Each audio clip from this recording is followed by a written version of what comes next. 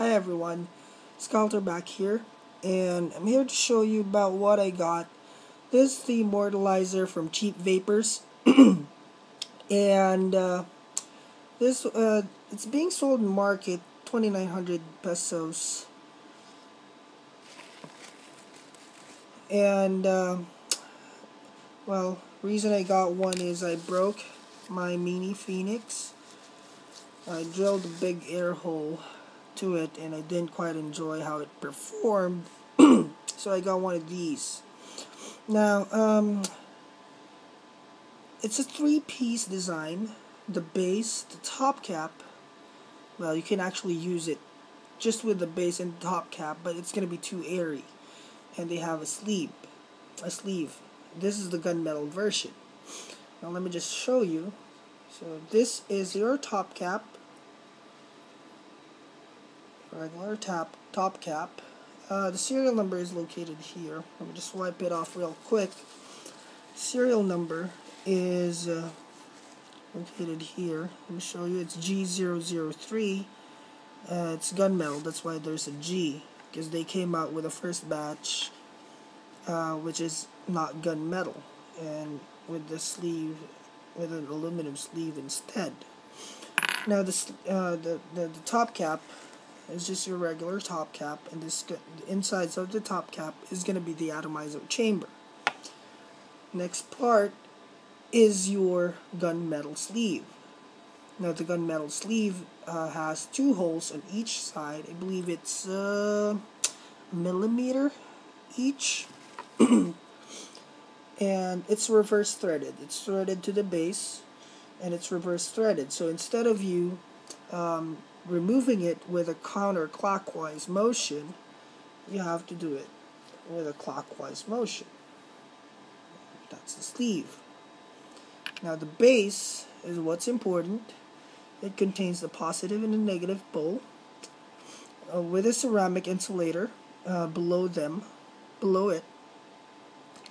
And if you can see, there are three canals, one here and two on the other, forming like a triangular shape. So the canals here is where your air goes when it passes. Oops, I'm sorry about that. Is where your air goes once it passes through the holes on your sleeve. So it goes down there. Now the thing here, it's like your 901 atomizer with the Empire drip shield. It's something like that. The concept is something like that. It goes in the sleeve, and it's being blocked by the top cap, since the top cap seals the atomizer chamber. It goes into the sleeve, the air goes down through the canals, and it goes up in the middle. Now, if you're going to be looking here, let me do a little close-up. Now, if you look at here, this is your ceramic insulator. Two holes on the sides are for your positive and negative pole, and the two holes in the middle is where the air passes through after it goes down to the canals. So it goes into the sleeve, goes down, goes through the canal, and goes up on the two holes on the middle where your ceramic insulator is. If you look closely, this is the version 2 with the upgraded terminals. Now right below the posts, the positive and negative posts, is the insulator, the white insulator with two holes in the middle. So if you're looking at it directly like so and compare it with what you have here, you see the two holes in the middle? That's where my coil is. I'm using a 500 mesh with 0.25 Kanthal, and it works like a charm. The good thing about this is that let me just put it back. Good thing about this is chamber is small, just like other rebuildable atomizers I've used. Chamber is small, and since it is using it, it seems to be like using the concept of a 901 atomizer and drip shield. You know, even if you flood it, especially because I'm using a mesh, when I flood it, it's a little gurgly since the juice goes into the middle, goes through the sleeve and the sides, goes through the canals. But when you take a drag, it pulls him back to your mesh. So your mesh gets wet, the coils gets hot, and it burns the juice really well. So I'm actually enjoying this.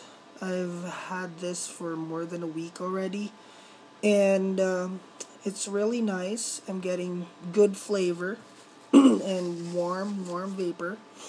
And I'm using, like I said, 30 gauge Kanthal, and probably this is around 1.3 ohm, somewhere there. And I don't know, I'm just getting a good throat hit here, a warm vapor and good flavor. You know, the combination of the three is really essential when you're vaping. Like I said, everyone knows I'm not a vapor person, and I'd be enjoying my vape if I'll be getting a good throat hit, a good amount of throat hit, plus a good amount of flavor. Not overpowering, just, you know, just smooth taste, a little mentally, but warm vapor. So I'm getting all that in here, and I'm really liking it. I got one from Rubbing Elbows, the version 1, and the version 1 contained these poles. If you're looking at the side, the poles has screws on top, and the side is open, you know, so you can just put your Kanthal around it, you screw it in place, and you're done. Actually, I like this better. It's easier to rebuild for me, though I'm still learning my go around with the version 2 of the poles. The thing with the version 2, I haven't showed you. Let me just dismantle this real quick. Okay, the thing with the poles, if you look closely, there are slits on here. There's slits in there, and on the other side. That's where you put your Kanthal in. Okay, the slit. Put the Kanthal in the slit. You lock it with the screw on the side, and it secures it in place. The thing here with the slit, what I've noticed is it should be a little deeper, I guess, because it doesn't lock the Kanthal in place when you screw it in, because the screw, the bottom of the screw is not fully exposed on the slit. You know, I'll try that sooner or later. If the slit is a little deeper and the whole bottom of the screw is exposed, when you put your Kanthal flat, you screw it in place, it should lock in place. But since the slit is, you know, not that deep, whenever you put your Kanthal, you sit it flat on the slit, and you sit it flat on the slit and you screw it in place, the screw, you know, it's a hit or miss. So what I do is I use my tweezers, flat ones, flat tip tweezers. I use this on that small slit. I push it down with my tweezer. I push it down so that instead of it sitting on the slit, it will bend like so. it bends like so instead of sitting like flat there. So when I push it with my tweezer, it bends, it goes in all the way, and when I lock the screw in place, it secures it in place. So that's the only thing I've noticed why it's hard to build this rather than this one, the version 1. And another thing is, let me dismantle it again. Another thing is the pole, the positive and negative pole, is being held by one screw. Okay, so whenever you're building, because you may be applying too much force on the screws, pushing it, everywhere, you might loosen the screw that holds the positive and negative pole in place. So if it loosens accidentally, since it's being held by one, it's going to be swiveling. It's being held by one screw here, it's going to be swiveling, So what you need to do, make sure is it's tucked all the way in, secure the locking screw for the pole, and then you put your console in. Because if it swivels too much to the side, when you put your top cap, you may get a short or whatnot. So anyhow, that's the only gripe I've seen so far on this. But if you're not really going to be venturing into these kinds of rebuildable atomizer if you don't know much about rebuildables. Now, I'm not saying I know everything about it, but at least I know my workarounds or my go around to make it work. Nonetheless, this is a good rebuildable atomizer. I'm actually enjoying it. Well, this is my only rebuildable atomizer now.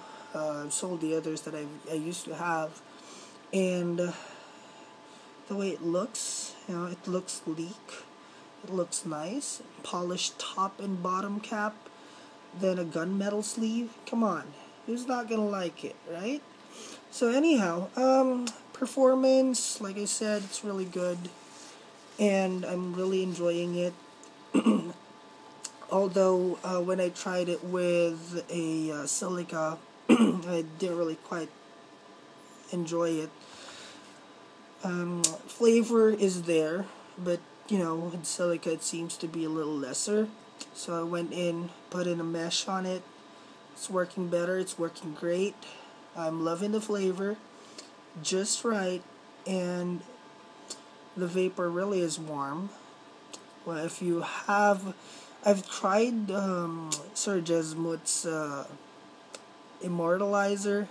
He's using a flat wire and a ProVary, where you can set the voltage to what you like, and it's really warm at 12 watts. I also tried it on his Inmortalizer. He's using dual coils on it, and flavor is really good. Warm vapor, just the way I like it, and throat hit is really good. You can feel it all the way down to your lungs. So if you guys want to venture to a new rebuildable atomizer, you might want to try one of these small chamber. It's equal to warm vapor, more flavor, and that good throat hit. I've seen others who have removed the sleeves rather, and put just the top cap in place. It's too airy for me. And if you're gonna listen to me vape this,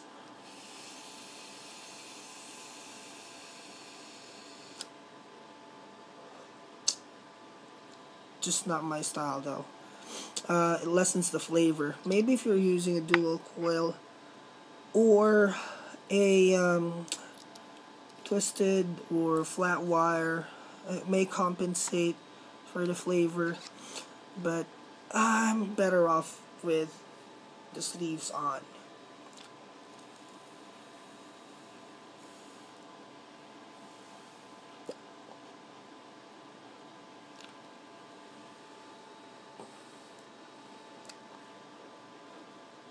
Okay, so anyway, I don't want to make this video any longer. I hope you learned something from it. Again, if you want to venture out with a different rebuildable atomizer, you might want to try one of these. It's if you're well, it's a little expensive because it's being sold $2,900. Rather 2,900 pesos. But you know, it's good quality. It's good build. You know, it's an innovation from the 901 drip shield and atomizer. This is really cool. I'm really liking it. Anyhow, well, that's about it. That's about really it. I don't really have anything more to say. I hope you learned something from this, and you know, go drop by any of your cheap vapor stores and get one for yourself. Keep on vaping, everyone. Cheers.